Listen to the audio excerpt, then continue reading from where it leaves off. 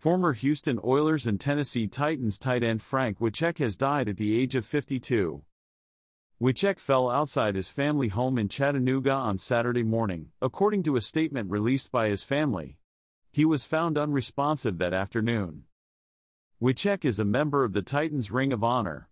He was voted to 3 Pro Bowls in 1998, 1999 and 2000.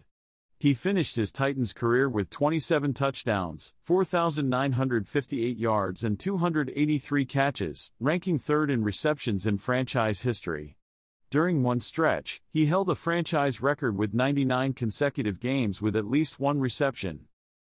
Initially picked by Washington in the 6th round of the 1993 draft, the Oilers claimed Wycheck off waivers after he was released in 1995. He played 11 seasons in the league, catching 505 passes for 5,126 yards and 28 touchdowns.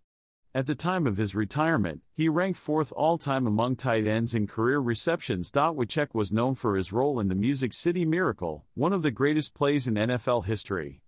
Trailing 16-15 against the Buffalo Bills with 15 seconds left, Tennessee returned a short kickoff for a game-winning touchdown. The kick was fielded by fullback Lorenzo Neal, who handed the ball to Wycheck.